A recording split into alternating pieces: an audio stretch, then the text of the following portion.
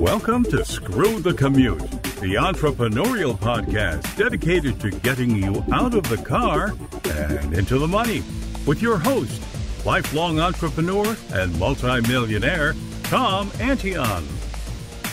Hey everybody, it's Tom here with episode 63 of Screw the Commute podcast. And wow, we have a unique guest on today. His name is Steve Olsher, and he's one of the few people that I even know of. I know some of the old boys or the old guard, but has been online longer than me. There's very few of them, and he's one of them. You're going to hear his story in a moment. Now, hope you didn't miss episode 62. My God, Becca T-Bawn was here. She's not only one of the hottest fit women I know for her age, she's one of the hottest fit women for any age. All right, you got to check her out. Her pictures are going to be in the show notes. You're gonna go crazy. This woman is a poster child for anti-aging. One quick announcement: our podcast app should be ready soon. You'll be able to download the app from the App Store, and you'll be able to do a lot of cool stuff conveniently right from your mobile device. So I'll get more on that on future episodes. All right, today's sponsor is the Distance Learning School, the Internet Marketing Training Center of Virginia.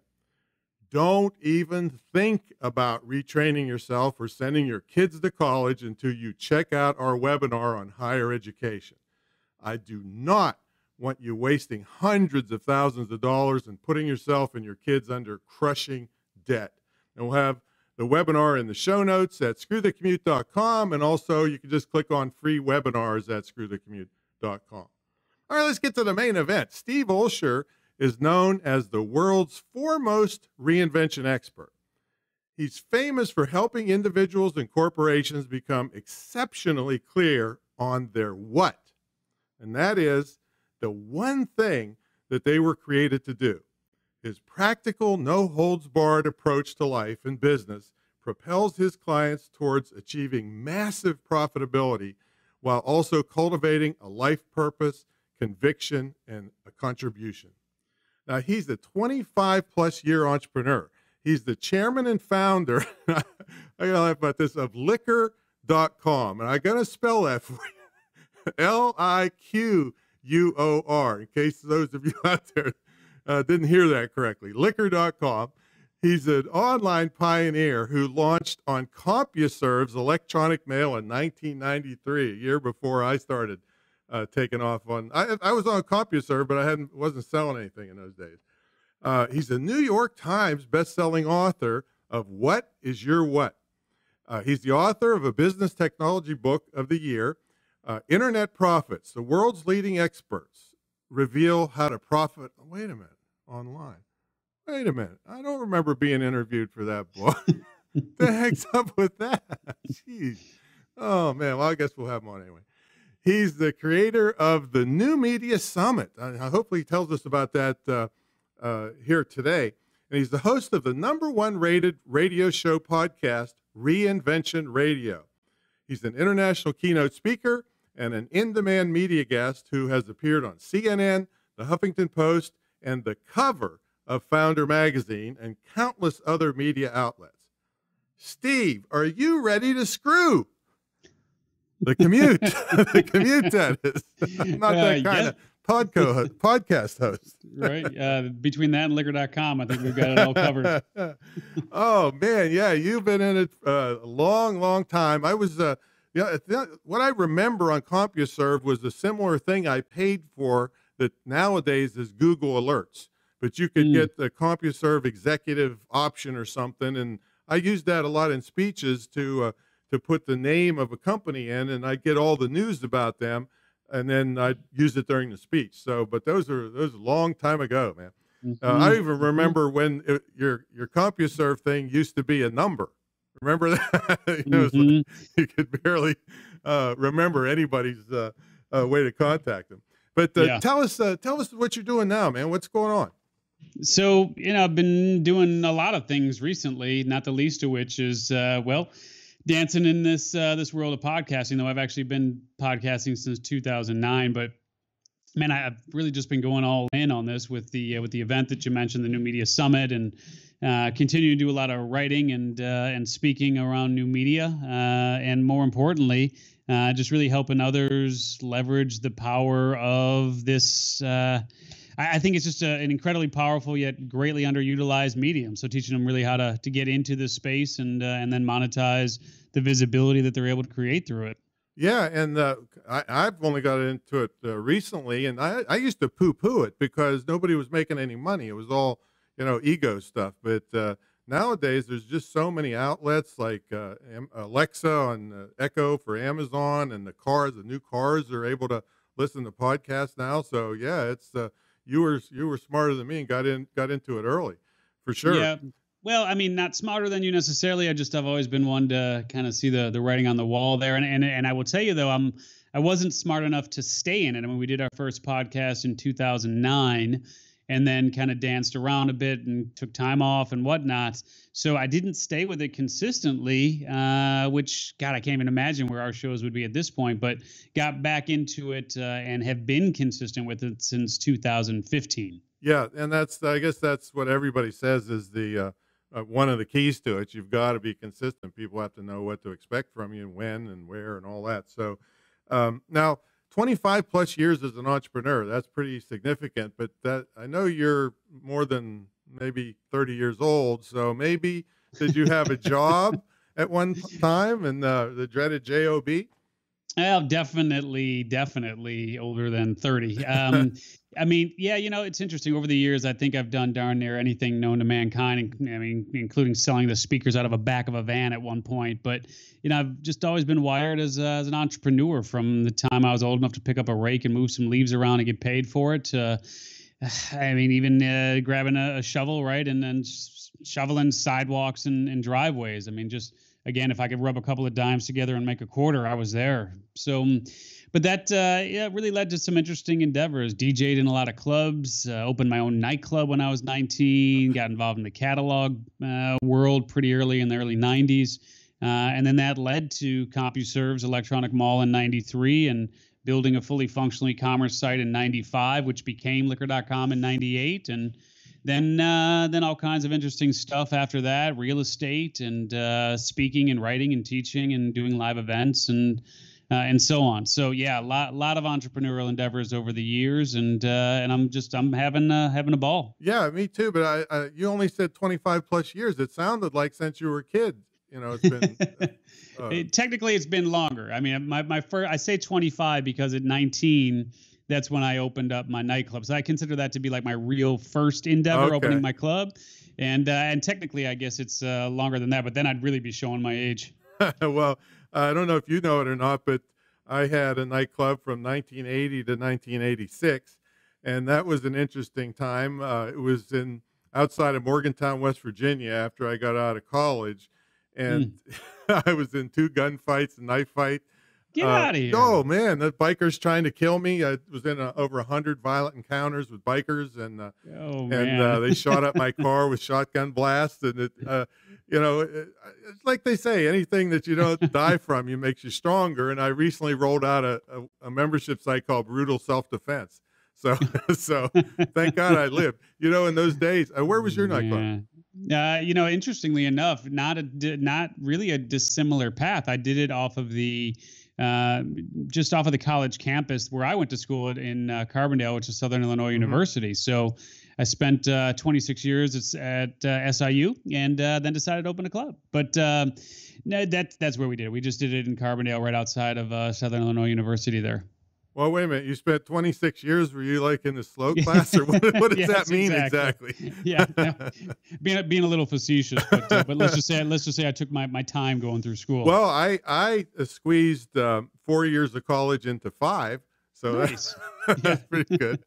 Yeah, we were on similar paths then. But yeah, that was an interesting period of time, and I can't sit here and say that I was shot at or involved in knife fights, because when that stuff happened, I guess you're just you are a bigger man than I am. So I would run away quickly. I'd be like, I leave that to the bouncers. Well, look, that's why they get paid the big bucks. Look, being bigger than you, all that does is make me a bigger target for the gunfight. So that doesn't really have a big advantage when you can't run fast. You got to fight. Right. So, So, what would you tell people that are out there sitting in the cubicle thinking about, man, those guys seem like they have the life. Everything's perfect for them, right? Yeah. So, Right. what would you tell them? I'd ask them if they have room in the cubicle next to them. I mean, reality is there are plenty of days where I sit here and just think, it'd be a heck of a lot easier to just go get a job. I mean, this whole idea of inventing a paycheck gets pretty old after a while. It does, man. You're just always on the hustle, and the idea of somebody just saying, hey, do this and we'll pay you. I mean, that's a pretty unique concept, right? So but the reality is, through the work that I do with what is your what, and really helping people understand how they're naturally wired to excel, and then because of my entrepreneurial background, I'm able to help them share and monetize that when they're clear on what it is. I would just simply say that step one is really figuring out what puts fire in your soul, and once you're clear on what that is, it then becomes so much easier to figure out exactly what you can do, so that you can leave that cubicle if that's what you desire. Yeah, and some people, transition. They, we never, I know, I don't. And I'm sure you don't. Just tell people drop everything and don't have any money in the bank and just go, live your dreams. It's a transition period. It is. A lot of people, if they're working for a job, they need to plan for this exit. Yeah, I mean, the way that I word it, Tom, is I just simply say, let someone else fund your transition. It's just like, it's a lot of hours in the day. I mean, I think about all the hours I've been wrapping up lately and binging some of these series. We're into Ozark right now and really digging on that. But you think about that and Breaking Bad and Game of Thrones. And, I don't know if you're a TV guy, but, my wife and I enjoy our series. And so when you just think about the monumental number of hours that people put into those things, it's like, my God, just can you spend your time or can you invest your time? Those are really the questions. And we find that a lot of our time we're spending. And so if you just invested some of the hours after work, before work, on the weekends into something that, you truly are compelled to do, you'll find that, well, not only can you let that day job fund your transition, but you'll get from point A to point B a lot faster if you really just are focused on where those hours are truly going. That's for sure. I try to tell people, use your throwaway time. I mean, I wrote an ebook in 4 hours at a layover at McCarran Airport, and it's brought in $3.5 million so far. Get out of here. Yeah. And people say, that sounds like BS, but it's not. It's basically, you write a book on how to do something, but they can't do it unless they buy the tool that's in the book, and you get a commission on it, and it's a residual. But that was throwaway time. I wrote a 1,042-page book called Click that was dominated my industry for like 10 years. Nowadays, that's too big. Nobody will consume it. Right. Yeah. I mean, even Harry Potter won't be writing books that are that big. Yeah. So that's throwaway time on airplanes and waiting for your car to get repaired. Any of those things, you could be doing something productive that will get you out of that, where you send somebody else to repair your car. So now, have you ever, here's a rhetorical question. Have you ever gotten screwed over in business? Oh man, so you'll probably appreciate this. So the answer is, well, for sure, and a number. As a matter of fact, I'm so jaded at this point that I'm more surprised when people actually do what they say they're going to do. I agree with that. I'm just, I don't know what it is. If it's it's growing up with a Jewish mom, or I don't know, whatever it is, but it's like I'm just always waiting for the other shoe to drop. Where's the phone call? Oh, really? Okay, there we go. I don't know, man. But more recently, one of the biggest ways that I got screwed is I did, as I said, real estate development for a number of years. And we developed about over $50 million in property over the years, and had some really, big winners, and then some that got caught up in that crash that hit so many of us in the 2006, 7, 8, 9 period. And so I had been doing larger development type projects, and one of our larger developments, we couldn't refinance when the market fell out. We made a really dumb move and did something that I wouldn't recommend for anyone who is into any sort of real estate development, which is basically turning a non-recourse loan into a recourse loan, which is just about the dumbest thing you could possibly do. But that happened because of just some really bad advice. And unfortunately, it happened during a period of time where I had moved from Chicago, where the development was, to San Diego. And the same person who gave me that really bad advice that I thought was handling what was going on with that, what turned out to be a case, a lawsuit, it turns out that he wasn't doing anything on my behalf whatsoever. Plaintiff went in and got everything that they wanted as it related to that case, including turning that recourse multi-million-dollar loan that was non-recourse into fully recourse, and ended up with a personal judgment against me for well over $7 million. That'll ruin your whole day, Steve. Ruin the whole day. And reality is it went even deeper than that because they were able to enforce that judgment against me here in California. And the only way that I knew that it was even going on was because they froze all of my accounts and seized my assets. Yikes. Well, I'm sure it turned into a massive learning experience for you. Could you just explain that term for people out there, non-recourse and recourse? So basically, a non-recourse loan well, I guess it could be for any industry, but in this case, it refers to real estate. The lender looks at it from the standpoint of, we have this asset that we have a mortgage on, and so if push comes to shove, we can always sell the asset and recoup what's owed to us, and so we won't require personal liability on your behalf to take out this loan. So in other words, you get the benefit of the money to buy the building, but you have no personal responsibility because there's no liability tied to you personally. It's secured by the value of the asset. And so in this case, it was a fully non-recourse loan, which means if the loan went south, I would have no liability on that debt. They would just simply take over the building and then sell it and recoup whatever they could. But because of this move that was made, which was against the terms of the loan, which was unbeknownst to me at that time based on what we did, it triggered full recourse. So now I owed everything personally that was tied to this mortgage.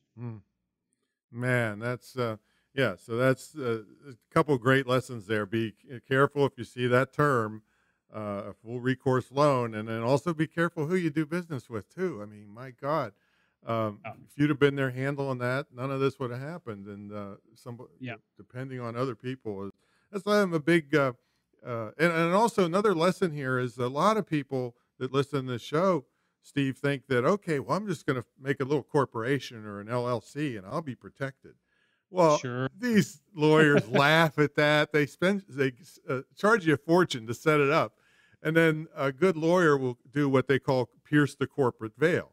I mean, I doubt if anybody listening here is sitting and taking notes each quarter and pretending to be the secretary and board of directors and doing all these things that really make you a corporation and have limited liability. So it's a fancy attorney. If there's a lot of money involved, that's a joke. You wasted your money. But good lessons there. Sorry you had to go through that, Steve. Yeah, I'll just simply say that there are lessons in life that I don't mind learning. This is one of them. I could have gone a lifetime without having to learn. Exactly. I would have been fine with that.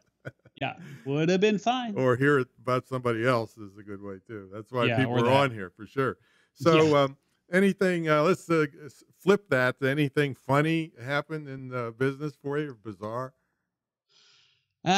Well, man, it's there's no shortage of those stories either. I will say that perhaps one of the funniest things that I've had I've had the pleasure of experiencing over the years is, when we had the catalog business, it's a cutthroat business, and I guess funny is a relative term as it relates to business. But and what was that? What kind of business? What were you selling in the catalog?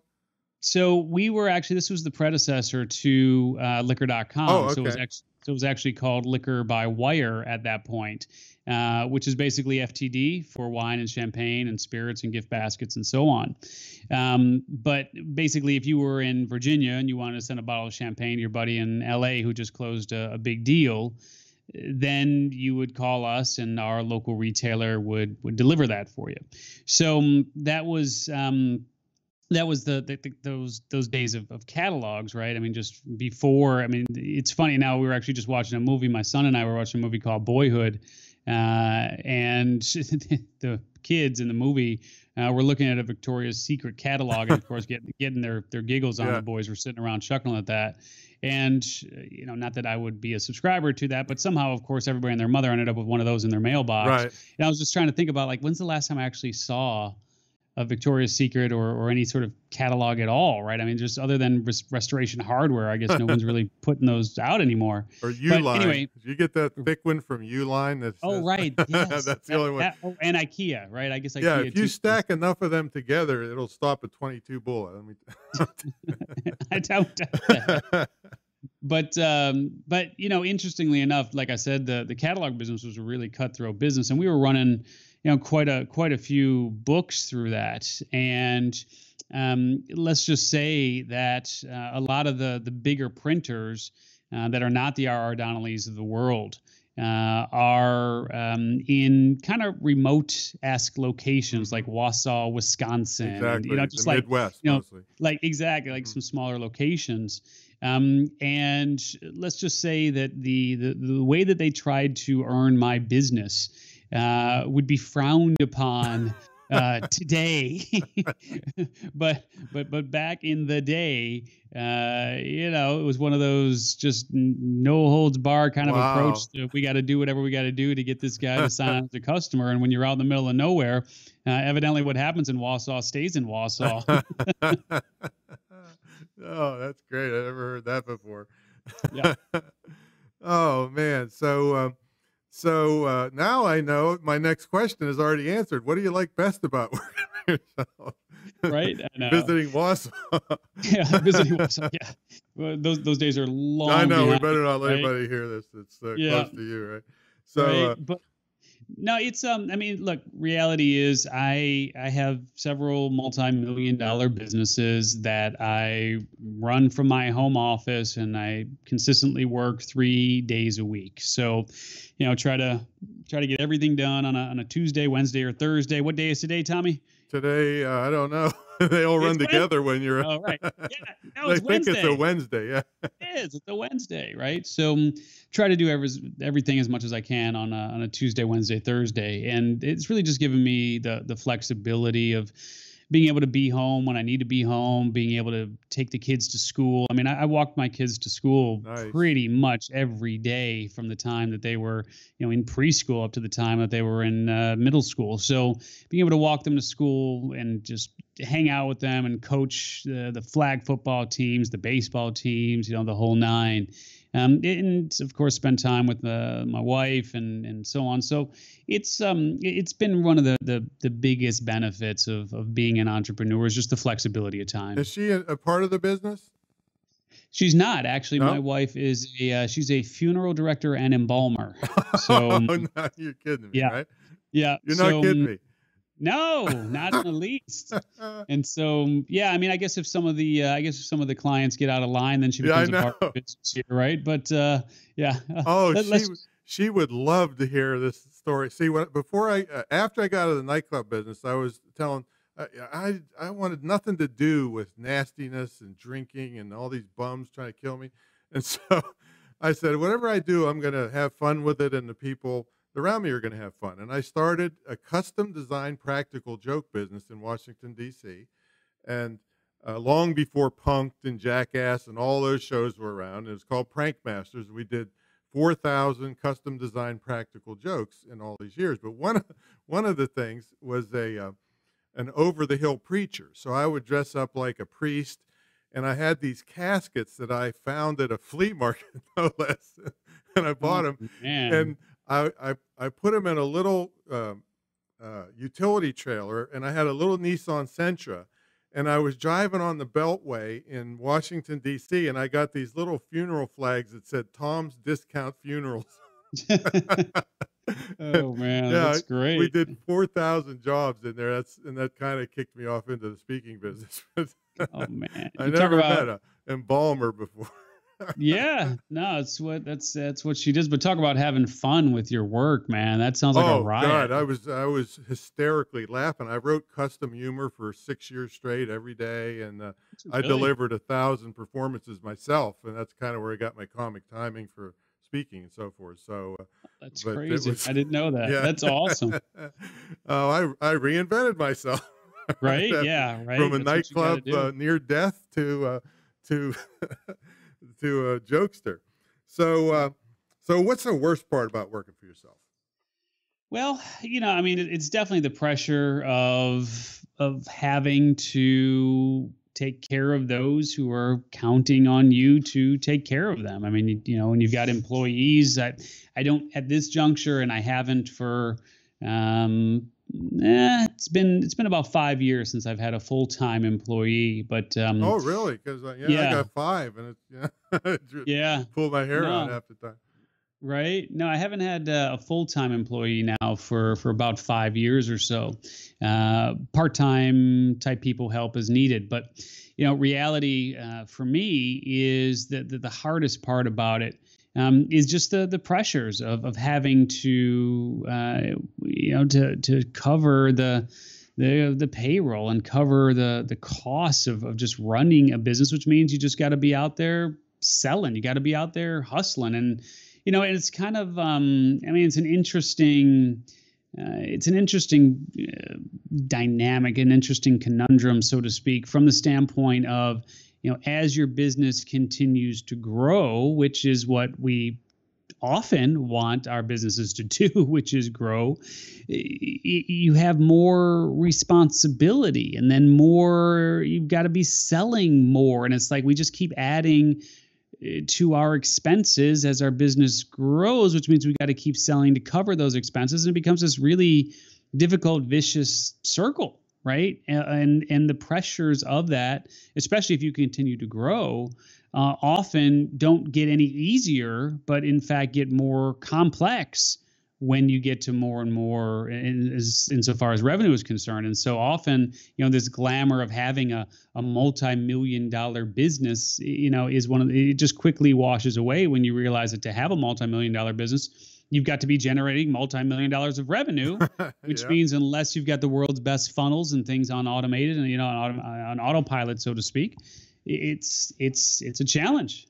My goodness, Steve, I'm concerned. Yeah, I mean, you may have to go to 3.5 days a week to I know. working if things get bad. I know things. I know it's scary. Oh, just man. will you pray for me tonight? I will. I do. I'm already. Thank you. So yeah. It's certainly it's up and down, but I guarantee you wouldn't trade it for anything. Like I said at the outset of our conversation here, man, believe me, there are Indeed.com is an open tab right now on my screen. Yeah, but they'd have to pay a lot of money to get you to sit in the cubicle. I guarantee you that. No, for sure. All right. Sure. So tell how people deal with you. What do you tell us about this new media summit, and also tell us about your definition of new media versus old media and how you got into all that. Yeah, well, let's start from the definition first. I mean, to me, new media is the wave of what I would call pull media, which basically means that the consumer pulls the content when they want it, and of course, what they want, and on their preferred device. And so examples of pull media would be, well, like podcasting. I mean, this is a perfect example, right? No one's forcing you to listen to this episode. You raised your hand, you downloaded the episode, you got it, and you listened to it. So it's one of the reasons why I'm so bullish on the medium too, because people who listen to podcasts are much more likely to take action on a recommended product or program or service than that same recommendation coming from email or social media or blogging, et cetera. Mostly because of the intimate relationship that takes place between the host and the audience, but also, again, because it falls under that category of pull medium, where it's like kind of the equivalent, and you'll appreciate this, Tom. I mean, I liken it to the equivalent of a 100% email open rate and a 100% email click-through rate. Yeah, right. I mean, it's that, and along with your unicorn farm, right? Yeah, and so it's that powerful. And of course, other pull media would be anything where, like Netflix, where you pull the content that you want, right? I mean, no one is forcing it on you, versus the old media, so to speak, like regular television, ABC, NBC, whatever, where you turn on that channel and whatever is on is on. You didn't ask for it to be on. You can consume that content, or of course you can just change the channel, but it's a push medium. Like a newspaper would be a push medium, right? Because you didn't ask for what's on that page. You're flipping the pages and you can continue to turn the pages, or you read the article, right? So pull media is what I would call new media, and then push media is what I would refer to as old media. And what we did in terms of this event that you're referring to, which is called the New Media Summit, is we created an event where we specifically focus on podcasting and teaching people how to leverage and monetize the power of podcasting. But specifically what we do with this event that makes it very unique is we bring in 40 top podcasters who not only share their strategies and tactics and shortcuts for crushing it with the medium, but we also allow ample time for the 150 attendees, and we do limit it to 150, but we leave ample time for the 150 attendees to take the microphone and to literally pitch the podcasters on who they are and what they do, and pitch everyone in attendance as well, and then pitch the thousands of people who are watching the live stream on who they are and what they do, and they get booked on the spot. So people come to the New Media Summit and they leave with bookings in hand on podcasts.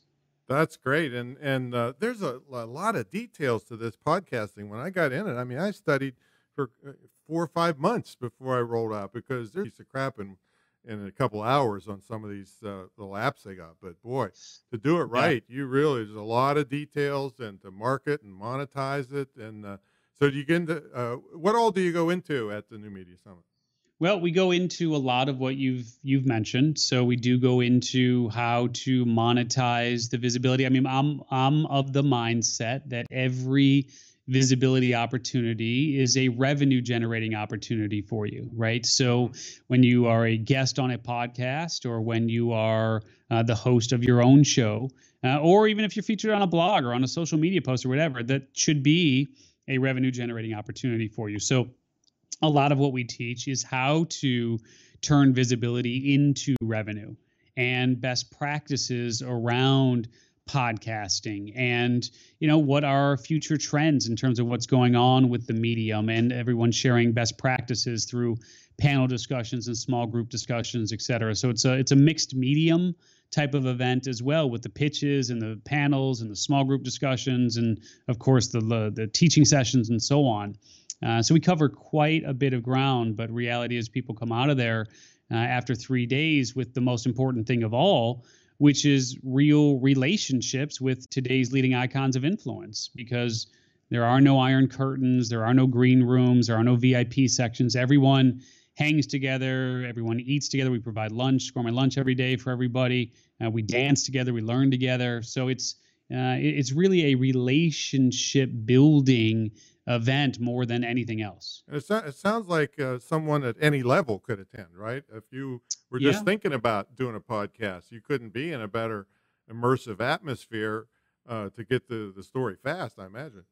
Yeah, so if you're thinking about launching your own show, you'll come out of there with, of course, bookings on shows, but also a really good understanding of what to do and why you're doing the show, and how to best position your show to accomplish whatever that goal or objective is. If you have no interest in starting a show, but you just want to get booked on shows, then, of course, you'll come there and you'll get booked on podcasts. Or if you have a podcast and you're looking to optimize the value of that asset, the value of that content, then you'll come out of there with strategies that could literally, I call it the 6-figure shift. I mean, at any point in time, there's a 6-figure shift waiting for you to happen at that event. Now, when is it coming up, and is there any spots left?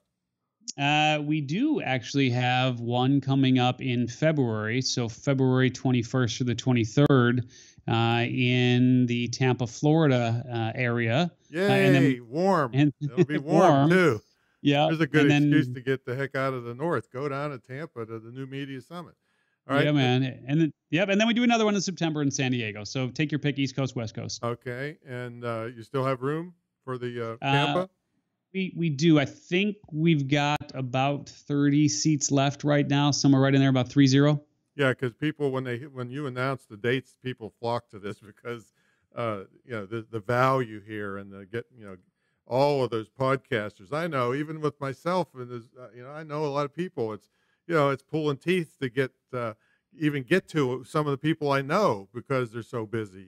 So this is really a great opportunity for people out there if you want to get into podcasting.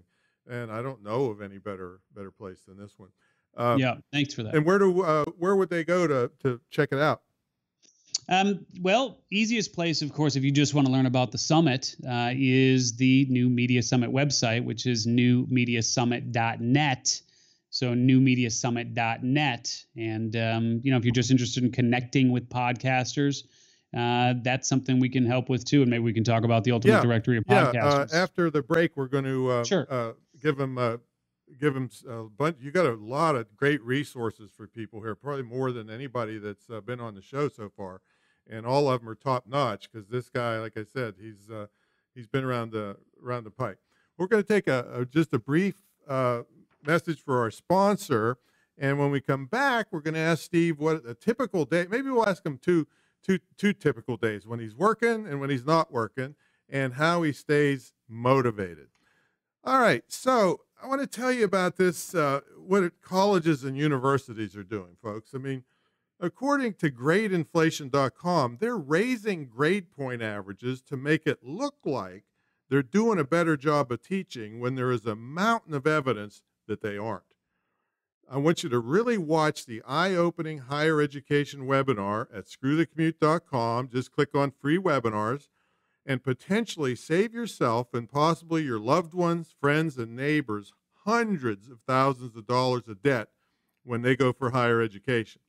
Also, if you decide an internet career is right for you, imtcva.org will finance, that's Internet Marketing Training Center of Virginia, will finance your education with no credit check and zero interest. So you can check it out at imtcva.org. It's a distance learning school. It's asynchronous, which means you can study anytime, day or night. You don't have to show up at a certain time, so it fits perfectly if you're still working at that dreaded job, and that will be in the show notes. This is episode 63. All right, let's get back to our great guest. Steve Olsher is here. He's been in the game longer than me, and very few people can say that, and he's had his ups and downs like we all have, and he's brought some great tips for us. But I want to see what his lifestyle's like a little bit more. So, Steve, what's a typical day look like for you when you said you worked like Monday, Tuesday, and Wednesday? So in those days, and then when your day's off, I mean, can you completely divorce yourself from those multi-million-dollar visits? I mean, who are you kidding? Right. Yeah. And so, Tuesday, Wednesday, Thursday. Tuesday, Wednesday, Thursday. Yes. Okay. All right. I like the idea of 4-day weekends. Okay. So look, when I'm at it, I'm at it. And whether it's creating content in terms of emails that are going to go out to my list. Well, what time do you get up? What time do you get up in the day, and what's it look like? You I'll take put your it to you kids this to way. School too, right? Yeah, when the kids are out of school, even on a work day, it could be 8:30, 9 o'clock on a wake up. When the kids are in school, 7:45, something like that. I am not one of those early riser kinds of guys. Really. So. Obviously get up, try to yell the kids out of the house if they got school that day, and then just dig into interviews. I try to do. It's funny because out of all the things that I've tried over the years in terms of marketing, and you can probably relate to some of the old school things that we've done, like buying keywords and of course SEO and blogging and all. I mean, like out of all the things that I've done over all the years, there's nothing more effective in terms of being able to generate highly targeted leads and getting folks interested in your products, programs, or services than what happens when you appear as a guest on a show. So outside of, a very small number of Facebook ads, the only marketing that I do is appearing on shows like this. And so in the last 3 years, I've appeared on over 500 shows. And this kind of show is great because I've done a lot of TV in the past. What a hassle that is. I mean, right. If I have to go to New York for a TV appearance, it's $1,000 right there, plus 1 or 2 days shot and just craziness to do it. And you could get bumped, So this is infinitely better. That's why you got to get to that New Media Summit. All right. So that's your marketing stuff.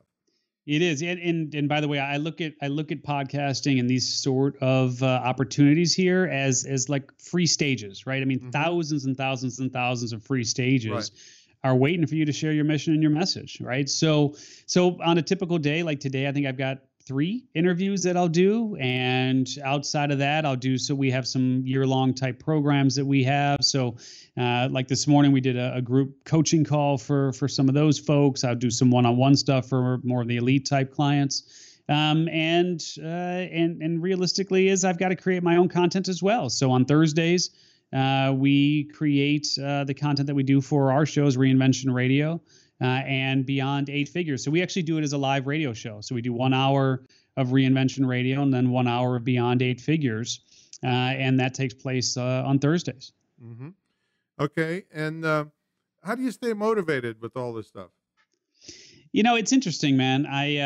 It definitely ebbs and flows. And I've been in kind of what I might call like a coasting mode, if you will, for a while already. I mean, really, when you come right down to it, I've kind of been in coast mode now for the better part of almost 10 years. Well, you got kids stuff and you're coaching and doing all kinds of good stuff that you're allowed to do because you got the income. Yeah. And realistically for me, it's just kind of sharpening the saw. And that's what keeps me motivated, is sharpening the saw on for those who are not familiar with my work, I teach something called the 7x7 model, which are basically the 7 things that I do to fuel our 7-figure plus businesses, right? So there's only 7 things that I do. So for me, it's really just sharpening the saw on one of those 7 things on a consistent basis that keeps me motivated, because there's always room for improvement. Yeah, that's for sure. Now, you've got a lot. There's so many freebies you have. I don't know what to pick from, but I did download one of your things that was like 2.7 million podcast hosts. Yeah. By the time I got done reading it, I was like, I had, my eyes were sore. I had a headache, but I never saw such a beautifully produced free document that was freaking amazing. And that's I really appreciate high quality work when people put out stuff that's that good and free. That they come through with high value and all their other stuff. So tell them some stuff they can get from you to get started. And also give us, when you're done with that, I want you to give us some parting thoughts for, we call them our screwballs, who are listening to this and they want to get out there and be an entrepreneur. So go to it. Yeah. And I appreciate that. So it's not 2.7 million, it's close. But what you're referring to is we have a free directory that we put out, which is called the Ultimate Directory of Podcasters. So if you've been wanting to get to be a guest on shows and you just didn't really know how to connect with folks, the Ultimate Directory of Podcasters gives you detailed contact information, photos, name of the show, description of the show, website, and even the email address of 670 top podcasters. So that is the Ultimate Directory of Podcasters, detailed contact info for 670 top podcasters. And we do give that away. So you can get that at myultimatedirectory.com. So myultimatedirectory.com. That's a great place to go. And we'll have that. We'll have that in the show notes for everybody. And I got to mess with you a little bit here. Here's the thing. So I'm looking through this thing. My eyes are getting crazy because there's so many resources there. But then every category, Steve's face pops up. It's like, okay, ballet podcast. Oh, there's Steve. Come on now. not every category. Almost. All right, yeah. But no, it's an amazing resource. What is it? What is it? Yeah. myultimatedirectory.com. myultimatedirectory.com. All right. Yeah. So what else? What are we going to do? We're going to create a directory and we're not going to put Reinvention Radio or Beyond 8 Figures in it? No, I think it's beautiful marketing. I just thought, I don't know if he's a ballerina. What is that? So what else you got for him? And then let's get some parting thoughts for him. We talked a little bit about just if you're in that cubicle and trying to figure out what the first step is. I mean, for me, it's always the first step of being able to answer the question of what is your what? And so if you're curious in terms of what your core gift is and what the primary vehicle is that you'll use to share that gift, and then who the people are that you're most compelled to serve, and you think the what is your what framework can help you with that, which I know it can. We do give away a free copy of that New York Times bestseller, so you can get the whole book. at whatisyourwhat.com. So whatisyourwhat.com is where you can go to pick up a free copy of that entire book. Yeah, we'll have everything in the show notes. Steve, it's great crossing paths with you again after all these years. Wow, yeah, just a mountain of resources. And that New Media Summit, I'm telling you, folks, 30 slots left. Get on it, because what's the address for that again? Yep, newmediasummit.net. Newmediasummit.net. Because if you want a super, it's like, it reminds me of those drag cars that have nitrous, compared to, nitrous oxide. Yeah, you walk in that door, and now you got to practice your pitch, because I've heard some pretty lame pitches. You don't want to blow your chance. You have any training helping them with that? They got to be concise. They got to get the message. Yeah, just give them a couple tips on making a good pitch. Yeah, so one of the things that we do that I think does make our event unique is we actually do 4 pre-event training sessions to really help people get dialed in. And we actually create a media one sheet for you as well as one of the bonuses there too. But yeah, it's just super important to be able to use the time that we're giving you. I mean, like I said, we literally hand all 150 people the microphone so that they can get their time on stage to pitch everyone. So being concise, being intriguing, as my friend Sam Horn says, being able to pass the eyebrow test where people kind of raise their eyebrows and go, that's interesting. I want to hear more about that. Right. So it's definitely a skill, but it's a learnable skill. And reality is we have a 100% track record of people coming to the summit and getting booked on shows. So I'm really, really proud of that. Where again, everyone who comes to the summit leaves with bookings in hand. And actually, some of the folks leave with a lot. We had one woman who left the last summit with 33 bookings. Wow. So look, if you need more visibility and eyeballs and eardrums on your mission and message, and who doesn't, why not get it for free? And that's what happens at the summit. Let me tell you, folks, just getting 10 bookings is not easy, even if you got a reputation, because just getting to people, and now they're all going to be there in one place, just amazing. So it's newmediasummit.net, right? Yep, you got it. There we go. Steve, thanks so much for coming on, man. I really appreciate it, and I know everybody's going to take a look at that hard and get all your resources. And hey, I'm glad we could hit it together. Yeah, man. No, you're definitely one of my heroes, dude. I've got nothing but love for you and admiration. I've seen what you've done over the years, and believe me, you guys are in good hands here with Tom, and I'm glad you're doing the show. Oh, my pleasure. All right, so. Next episode, folks, is 64. That's how the pursuit of excellence can really skyrocket your business.